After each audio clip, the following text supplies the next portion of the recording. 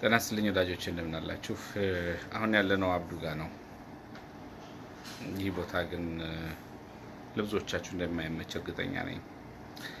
ለኛም ልንጎበኘው መተን አልተመቸንም። ግን ማየትና መፍትሄ መፈለግ ስላለበት ሁላችሁም የተወሰነ ሰዓታችሁን ከኛ ጋር አሳልፉ። ብዙ ማለት አይቻልም። አብዱ አይናገርም። አብዱ ቢሰማ ማምሮን የሚያቀልጅ አይደለምና ምንም ማድረግ አይቻልም።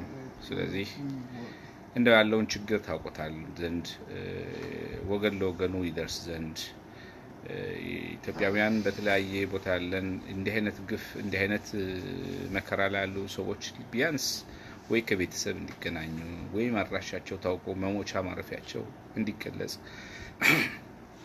ይደረግ ዘንድ እንደው የተቻላችሁ እንድታደርጉ ነው። አብዱን በተረጋጋሚ ቪዲዮ አቅርቤዋለሁ። አዲስ ነገር የለም። አይናገር አይሰማም።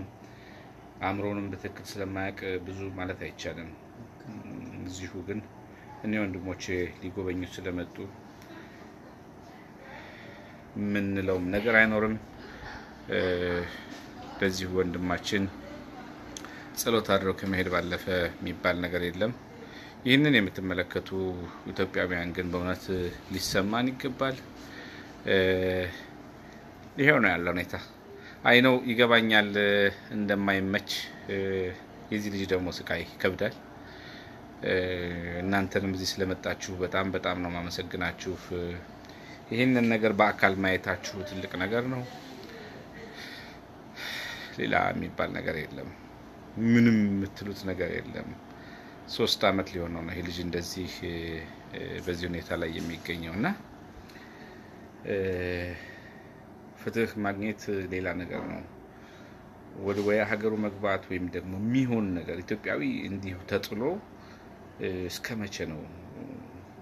ምንድነው መፍትሄውስ ነው? እና ሌላው ቢቀር እናት አለው፣ ቤተሰብ አለው። ቤተሰቦቹ ያለበት ሁኔታ ሊያውቁ ይገባል።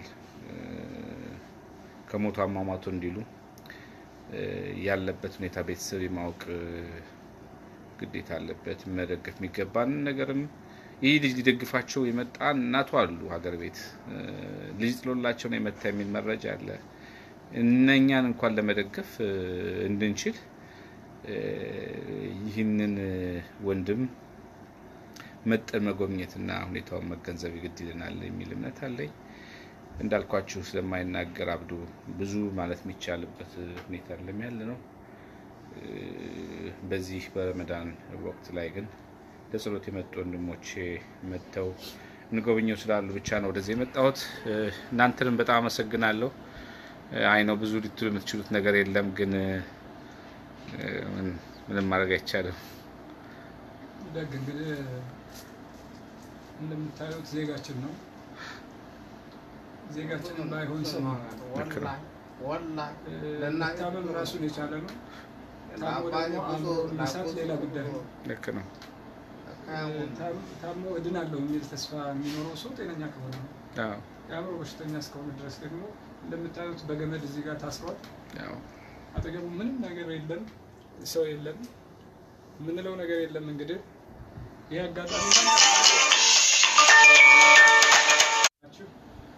እባካችሁ ለዜጎቻችን ክብር እንስጥ። ምንም ብናጣ እንኳን ዱዓ እናርግላቸው፣ መተን እንጎብኛቸው፣ እንያቸው። ማውጣት ባንችል ህጉ ባይሰጠን እንደሚከፋችሁ እናውቃለን። አንዳንዶቻችሁ ቅር እንደሚላችሁ እናውቃለን። የሥራ ጉዳይ ሆኖ ደግሞ ደሞዝ የምትበሉ ሰዎች ደግሞ በዚህ ጉዳይ ላይ ምን አገባችሁ የምትሉበት አጋጣሚ ሊኖር ይችላል። ግን ዜጋ ነው፣ ምንም ማድረግ አይቻልም። ያንተም እድል ነገ ይሄ ሊሆን ይችላል፣ የልጅህ እድል ሊሆን ይችላል፣ የወንድም የአባት የእናት ሊሆን ይችላል። የምንለው ነገር አጭር ነው። የምናደርገው ነገር የለም፣ በእጃችን ምንም የለም። አላህ መጠየቅ ነው፣ መለመን ነው። ለዜጎቻችን ደግሞ ጥሩን ቀን እንዲከፍትላቸው ከመጸለይ ውጪ የምናደርገው ነገር የለምና የምንችለው ነገር ካለ ንገሩንና የቻልነውን እንሞክር። ገንዘብ ኖሮን አይደለም እንግዲህ ኢትዮጵያውያን ነን። ጠቅላላችን ቢኖረን ኖሮ ከሀገር ወጥተን እንደዛ አንቸገርም ነበር። ከዚህ የባሰ ሌላም ሰው ሊኖር ስለሚችል እባካችሁ እንደማመጥ፣ እንረዳዳ፣ በድህነት በሀገራችን እንለቅ። በዚያው ቤተሰብ ጋር እንቀመጥ። እናት አባት አለን፣ አትሊስት ሌላ ነገር ቢያጡ አልቅሰውልን እንኳን ሊቀብሩን ይችላሉ። ቢሞት ቢኖር የማይታወቅ ሰው አስቸጋሪ ነው። ውስጣችንን በጣም ያመናል። ይፈውሰን ነው የምንለው። እንግዲህ ኡስታዝ ሀይደር የምትለው ካለ አንዳንዴ ባልመጣ ያብራራው ውስጥ ማለት ነው። እነኚህ አንተ ያሳየህን ናቸው። ሌሎቹ ደግሞ እንደዚህ የማይታወቁ ብዙ ቦታ ሆስፒታል ሳይመጡ በየመንገዱ በየአስፋልቱ በየኤምባሲ በር ላይ ወድቆ የሚኖሩ ብዙ ሰዎች አሉ። በጣም ነው ያሳዝነኝ። በሰው ሀገር ጥያቄ የለው ራሱ አይናገር። እኔ ምን ብዬ ነው የሚገልጸው? እና እንደዚህ አትኬት እንግዲህ የኛ ይጣው ነው። አላህ ያን ነገር አላህ ያንሳልን። ለዚህ ደግሞ ቢያንስ ኤምባሲ ወደ ጭንቅላቱ ወደ ሀሳቡ መጥቶ እስቲ ሰከን ብሎ ይሄ ነገር ሊያሳስበው ይገባል። እነዚህ ሰብአዊነት ሊኖራቸው ይገባል። ይሄ ፖለቲካ ሌላ ጉዳይ ሰዎች አይደሉም። እንደነዚህ ሰዎች ኤምባሲ ቁጭ ብሎ እዛ ወንበር ላይ የሚቀመጠው ሰው አይደለ? የሰው ልጅ አይደለ? ኢትዮጵያ አይደል እንደ የመጣ እዚህ ወገኑ እዚህ ታሙ መጥቶ የማይጠይቅ እንደገና ዶክመንት የሚደብቅ ኤምባሲ ዶክመንት የሚደብቅ ሰው እንኳን መብቱን እንዳያገኙ እንኳን ማለት ነው። 3 አመት ሰው ይታመማል እንዴ? 3 አመት ሰው ተኝቶ ጠያቂ የለው በሰው አገር ላይ እንደዚህ ሲሆን ምንድነው የሚሰራው ኤምባሲ? ምን እየሰራ ነው? ባይኖር ይሻላል እኮ። በኢትዮጵያ ህዝብ ሀብትና ገንዘብ እኮ ነው እዚህ ቁጭ ብሎ ያለው። ኢትዮጵያ ህዝብ መብት ለማስከበር ነበር እዚህ እየተቀመጠ ያለው። ግን እሱ ሌላ ቦታ ነው ያለው፣ ህዝቡ ሌላ ቦታ ነው ያለው። እኔ والله አንዳንዴ በጣም እኛ እኮ ገና መንገዳችን ነው የመጣው ለውራት ነው የመጣው። አንተስ ደግሞ የሚከፍል ያለ እንደ ሰው ሌላ አለ እንደ ሰብአዊነት ሲሰማን ሌላ ዓላማ መጥቶ እንደዚህ አለ ሲባል መጣ። ይሄ ስራዬ ብሎ ቁጭ የሚለው ሰው ለምንድን ነው የማይመጣው? ሰው ልጅ አይደለም ወይ? አያስብም ወይ? እንደዚህ እስከመቼ ነው እሱ ጋር ቢደርስ ወንድሙ? ስለዚህ እኛ እንደ ድሮ እየኖርን ነው ማለት ነው። ሀብታምና ታዋቂ ሰው የሆነ ነገር ሲሆን አብሮ ማጨብጨብ፣ እንደዚያች ምስኪን ከገጠር የመጡ የማያውቃቸው ሰው ሳይኖር ሲቀር ደግሞ ማንንም ሳያስታውሳቸው እዚህ ይሆናል። ይሄ አላህን መፍራት አለባቸው።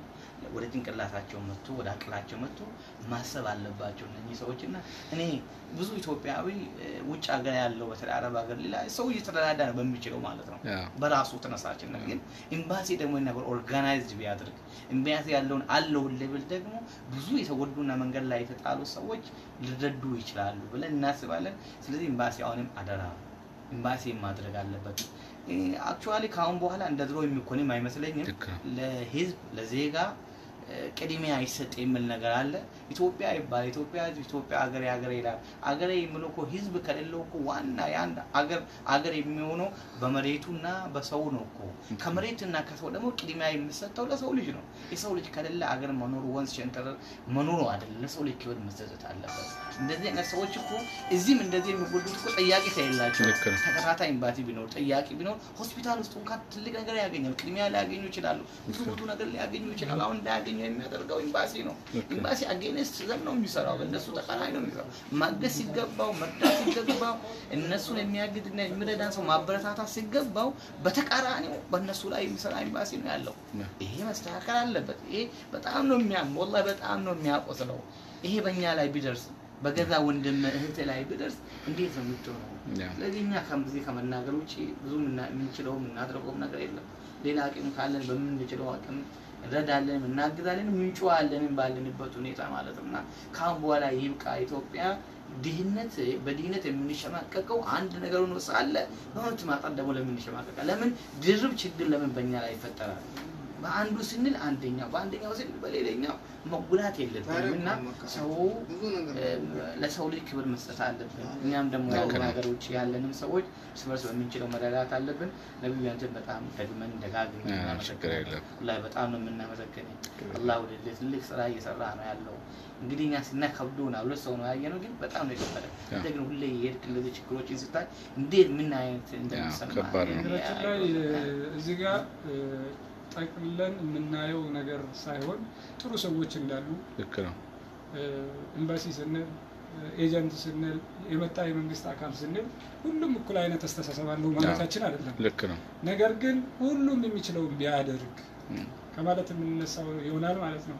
እዛ ሰራተኛ ሊኖር ይችላል፣ ተልቆ በትክክለኛ ስራውን የሚተገብር ሰው ሊኖር ይችላል፣ የሚያመው ሰው ሊኖር ይችላል። በዙ አጋጣሚ ደግሞ ቅንነት የጎደለው አካል ሊኖር ይችላል። ልክ ነው። ስለዚህ ተባብረው ተደማምጠው ሁሉም ኤምባሲ ሲባል ሁሉም አይ ወንጀለኛ ነው ሁሉም አልተመለከተም ሁሉም ደግሞ አያገለግልም ማለት ሳይሆን በተቻለ መጠን ቅንነት የጎደላችሁ ሰዎችም ካላችሁ እባካችሁ ሰዎች ናቸው ድሮ መንገድ ላይ ያላችሁ እርዳታ ያደረጋችሁ ያላችሁት አጋጣሚውን ያጣችሁ ሰዎች ደግሞ አሁን በተፈጠረው አጋጣሚ ሀገራችን ትንሽ ተቀይራለች እንደ ድሮ አይደለም መደማመጥ አለ የእርቅ ዘመን ነው እንደ ድሮ አይደለም ሁሉ ነገር ትንሽ የተሻለ ነው ብለን የምናስብበት ወቅት ስለሆነ እርዳታ ታደርጉ የነበራችሁ ሰዎች እናመሰግናችኋለን ቅንነት የጎደላችሁ ሰዎች ካላችሁ ደግሞ በዛ አጋጣሚ ወደዚህ መጣችሁ እንደዚህ አይነት ነገር እንድታዩ እንጠይቃችኋለን በየቦታው ደግሞ ምናልባት እናንተ የሚያዛችሁት የራሳችሁ ፕሮግራም ይኖራል እሱን አናውቅምኛ ፖለቲከኞች አይደለንም የመንግስት ተወካይ አይደለንም እግረ መንገዳችንን የመጣን ሰዎች ነንና ያለንን ስሜት ለመግለጽ ያህል ነው በዚህ ደረጃ እንድትረዱ የሚያማችሁም ካላችሁ ምንም ማድረግ አንችልም የምትቀየሙም ካላችሁ ምንም ማድረግ አንችልም የምታመሰግኑም ካላችሁ ታመሰግናላችሁ አሁን የምስጋና ሰዓት አይደለም የዜግነት ጥያቄ ነው የዲፕሎማሲ ቋንቋ ከመጠቀም ትክክለኛው መናገር ይሻላል የዲፕሎማሲ አሁን ዲፕሎማሲ ቋንቋ ይሄ ሰው 3 አመት ሙሉ እዚህ ሲታመም ይሄ ኤምባሲ የትኛው ኤምባሲ ምንድነው ስራው ያቺኛው ልጅ እንደዛ ፓራላይዝድ ሆና ከ2 አመት በላይ ስትሆን ብላቴና መሐመድ ያ ሁሉ አመት ረጅም አመት እንደዚህ ምን ማለት ነው ይሄ አሁን እኮ ሌላ እኮ አያየን እኮ አሜሪካን ዜግነት ያለው ሰው መቶ ሲታሰር ችግሩ አጥፍቶ ወንጀል ሰርቶ ሲታሰር እኮ በ24 ሰዓት ላይ ምን እንደሚያደርጉለት እናጋለን አውሮፓ ኬንያ ኤርትራ በለዜጋቸው እናጋለን ኤርትራና ኬንያ እነሱ ለዜጋቸው ሲያደርጉ ማለት እኛ ከነዚህ ሰዎች አንተ ተው ከአሜሪካና ከአውሮፓ ባልን ወዳደር ከኬንያ ከኤርትራና ከሱዳን እናንሳለን እንደኛ ይሄ ሁሉ የታመመ 3 አመት 4 5 6 አመት ሰው ሆስፒታል ያለ ጥያቄ የተኛ ኤምባሲ ያለ ቢባል ይሄ እንደዚህ ዲፕሎማሲ ንግግር አስፈላጊ አይደለም ይሄ በቃ አስፔስ ቫልዩ ነገሮችን ስናየው ችግር ነው ያለው በየኤምባሲ መንገድ ላይ የተኙ ያለው እኛ እኮ ብዙ ነገር እዚህ ዜጋው ነገር ግን አሁን ምናልባት ዶክተር አብይ ባለፈው መጥቶ በተናገረው ንግግርና 1000 ሰው ባስወጣው አንድ ነገር ባደረገው ሰራተኞች ራሳቸው ኢትዮጵያ ህዝብ ዜጋው ከናከና ማለት ጀምሯል ከና ያደረገ ነው ኖ ያለ ነው እስር ቤት ውስጥ እንኳን አንዳንድ ነገሮች እየቀለለላቸው የተነገረ ነው ያለው ይሄ ጥሩ ጅማሬ ነው በዚህ ካልቀጠለ በስተቀር ለሰው ልጅ ቅድሚያ ካልተሰጠ በስተቀር አገር ሺግሬ ቢታር ሺግሬ ቢትለማ አለማች ትልቁ መልማትና ማደግ ያለበት የሰው ልጅ ነው መጀመሪያ ኬር መደረግ ያለበት የሰው ልጅ ነው አገር ከመሬት የበለጠ ለሰው ልጅ ነው ቅድሚያ መስጠት ያለበትና እኔ ኤምባሲ በዲፕሎማሲ ቋንቋ የምናገረው ነገር የለኝም ኤምባሲ ያለ ብሎ መናገር አስቸጋሪ ነው እኔ እንኳን እዚህ ላይ ደግሞ የምጨምረው ነገር ምንድነው ከወንድሜ ጋር መጋራበት አንድ ነጥብ ምን አለ መሰለህ ወንድሜ እርግጥ ነው ሁሉም ሰው በዚህ ደረጃ ላይ ስታየው ነው ለምሳሌ ልነግር ይችላል ከኤምባሲ ከጅዳና ከሪያድ ኤምባሲ ውስጥ በአብዛኛው 90% የምትለው እንደ ችግሮች እንዲከሰቱ አይፈልግም ነገር ግን የማስፈጸም አቅም የለውም በማስፈጸም አቅም ላይ ቦታ ላይ ያሉ ሰዎች በአብዛኛውን ስም ይዘውት ገደል ገብተዋል ይሄ ልጅ ጉዳይ በነገራችን ላይ ከአመት ከ6 ወር በፊት እኔ በፌስቡክ ቪዲዮውን አቅርቤ ድረሱ ይያለ የደረሰለት የለም እንዳልከው ደግሞ ግፊት ስላልፈጠሩ ደግሞ እነሱ ጠያቂ ናቸው እና በአጠቃላይ የእጅ ለእጅ የተሳሰረ ስራ ነው ሁላችንም ለሰብአዊነት እንነሳ ነው መልእክታችን እናንተም በእውነት ደጋግሜ ያመሰግናለሁ አላህ ይስጣችሁ መንገዳችሁ ሁሉ የተቃና ይሁን ይሄን ነገር ስላደረጋችሁ መቼም የተሰማኝን ደስታ መግለጽ አልችልም አመሰግናለሁ እሺ